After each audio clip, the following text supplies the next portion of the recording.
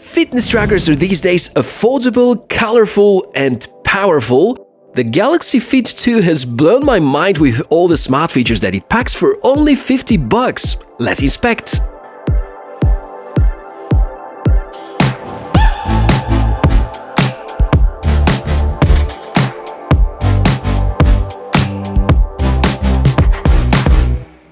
Welcome, Tech4O channel, I'm Michael, and there are a lot of fitness trackers that we've tested and discussed on the channel. I've always strived to show you good and rather affordable gear with useful features, and finally the Galaxy Fit 2 is among these devices that are really good at what they do and don't cost too much. Yes, we can finally say that the Fit 2 is rather affordable option, priced at $49 and sometimes discounted down to $45 or even $40. It finally represents a threat to the Mi Band series sales or even the Honor Band series in some ways. I actually had very different expectations when I bought it, but I like this fitness tracker so much that now even the horrible Samsung app ecosystem for Android doesn't make me feel that upset. The fitness tracking features it is equipped with are quite spectacular.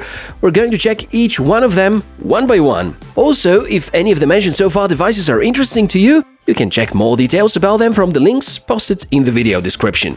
Unboxing. Feels good. I can recall similar package ideas about their premium smartwatches, and I've recently tested the Galaxy Watch 3, so don't miss that video because the device is truly awesome and is linked above here. Inside this tiny box we can find the Galaxy Fit 2, accompanied by the charging cable and some instructions. Samsung keep it simple, and that's fine. So the Galaxy Fit 2 looks like that, a lot in common with the previous generation, and we notice that the display is now larger, brighter, the design is sleeker. It's a plastic body with comfortable and gentle-to-the-skin silicone band and quite unique and effective buckle tongue. The health tracking sensors are at the bottom, so I'd say it looks just like most similar fitness trackers anyways. Let's check the technical specs. 1.1 AMOLED screen. I can assure you this is among the best displays on a fitness tracker these days, much brighter and vivid than the one on the Mi Band 5. 15-day battery life, IP68 waterproof, Bluetooth 5.1, HR tracking and sleep tracking, automatic sports detection, even option for using pretty fine responses for certain messages, so it's not only well collecting your health data, but also much smarter than most other trackers. If we have to say everything out loud in a way that it sounds simpler, you can expect this tracker to automatically follow your daily activities and routines, like walking, running and HR measuring during that time, to show you the notifications from apps, and has a long-lasting battery. All these features packed into only 21 grams, that sounds terrific. True, there are some features missing, like blood saturation tracking or GPS, but we shouldn't forget that it's a sub-$50 device and, even more important, a Samsung one. Just for the record, the launch price of the Fit 2 is only half of what Samsung were asking for the third generation a year ago. Let's see about the software. Menus are easy to navigate and highly customizable. You have a capacitive home button and then swiping actions. Left or right swipes are showing the main cards. You can add whatever you like. I have notifications, hand washer timer, stress management, the workout modes, the health summary. You can have also music control cards, HR dedicated one. They can be adjusted using the Galaxy Wear app.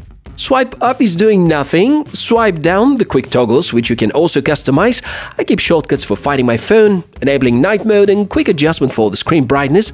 By the way, if you need comparison about the visibility in daytime between the most popular fitness trackers right now, here's how the screens look side by side at their maximum brightness level as compared to the Mi Band 5.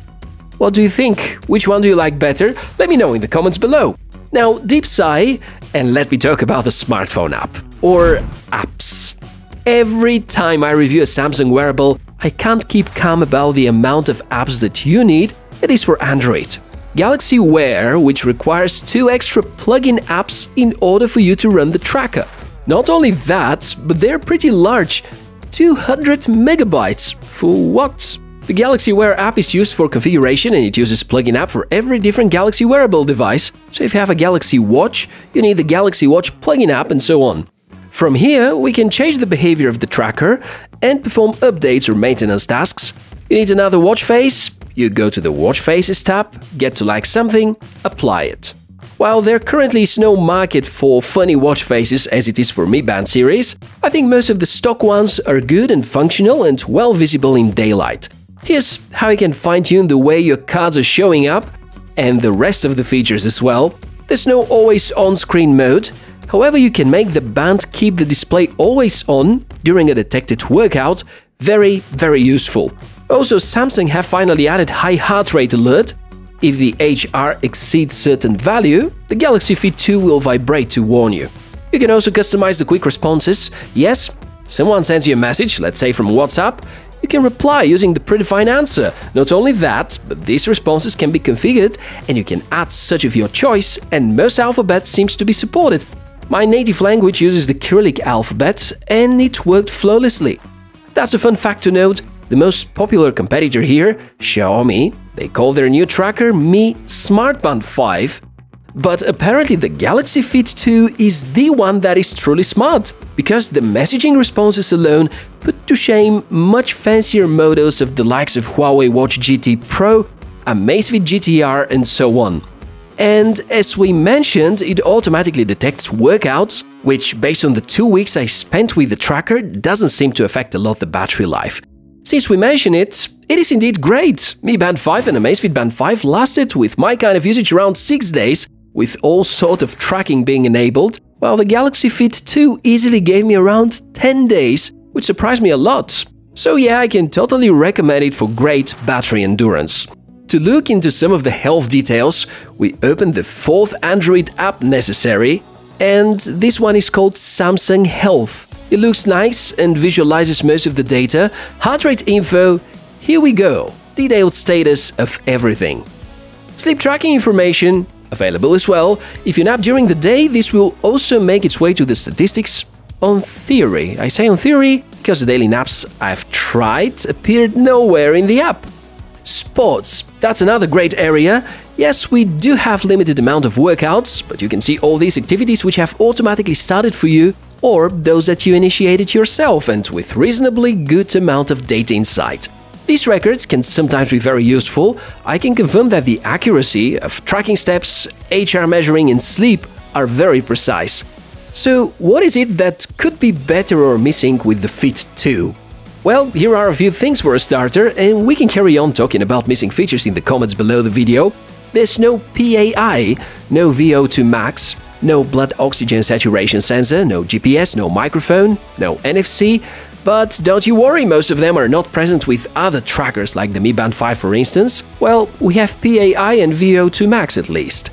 To the drawbacks, I'm gonna count the too complex Android smartphone app ecosystem, which totally needs some attention from Samsung. One app for configuration, another app for checking the results, and 2 plugins? Kind of confusing. But at the end, I can totally recommend the Galaxy Fit 2. It's a surprisingly capable fitness tracker at its price point, with its many strengths and a bit less weaknesses. The best-in-class display, many smart features and brilliant ideas for improving the usability. It's simple, it's smart and reliable, and in my opinion one of the best trackers that you can find at this range from a non-Chinese brand right now. Impressive job from Samsung, and also quite unexpected, but is a fact. Let me know what you think of this fitness tracker, and also I plan to put it on a challenge against some other fitness brands. So tell me which other devices you want me to compare it to and how. Don't forget to support my channel. A like is always nice to see, subscribing is for free and guarantees a lot more cool tech inspections. Also make sure to share this video with friends and family so that they get to know about this cool piece of tech. My name is Michael, it's been a pleasure to host this episode for you. Thank you for being my guest today, and I look forward to seeing you in the next video. Bye!